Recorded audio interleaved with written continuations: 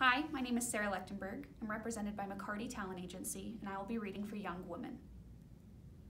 I have read these things that ye might know concerning the covenants of the Lord, that he has covenanted with all the house of Israel. I know that ye know that our flesh must waste away and die. Nevertheless, in our bodies we shall see God. I do not understand. How can our flesh waste away and die, but in our bodies we shall see God? As death hath passed upon all men, there must needs be a power of resurrection. Wherefore death and hell must deliver up their dead, and the bodies and the spirits of men will be restored one to the other.